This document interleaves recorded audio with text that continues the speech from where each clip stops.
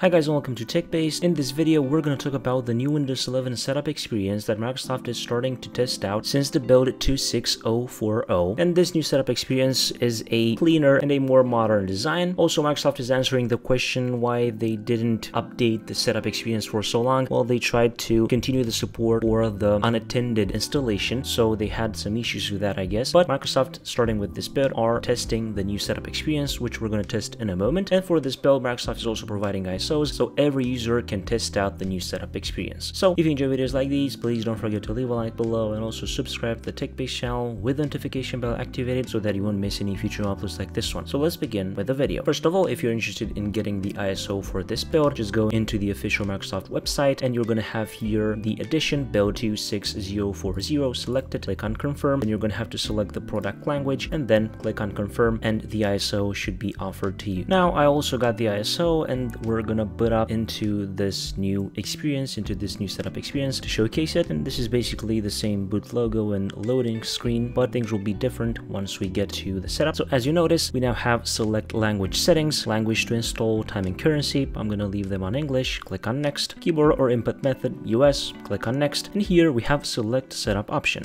And we have I would like to install Windows 11, repair my PC, or launch the legacy experience. Let's just select install Windows 11, select I agree, and then click on next. Then we're gonna have to enter the product key. Of course, I'm gonna select I don't have a product key. As you can see, also the loading screen is pretty different. We're gonna select Windows 11 Pro and then click on next, accept the terms. And as you can see, the disk and partition management is pretty different now. As you can see, we have the refresh button, load driver, bring disk online, delete partition, format partition, create partition, and also extend partition. You can select the space, create a partition, apply. As you can see, it created the partition alongside with the system reserved and also some other system partition that it automatically creates. We select the partition, click on next, and the installation process should start after this screen. Ready to install. You won't be able to use your PC during installation. Save and close your files before you begin. To recap, we've chosen to install Windows 11 and then keep nothing. Basically, it's going to format our entire system. And we also have the link to check device specifications, and we have here a link that we can check if we want. If we click on install, the installation process will start for Windows 11. As you can see, we now have a different setup with a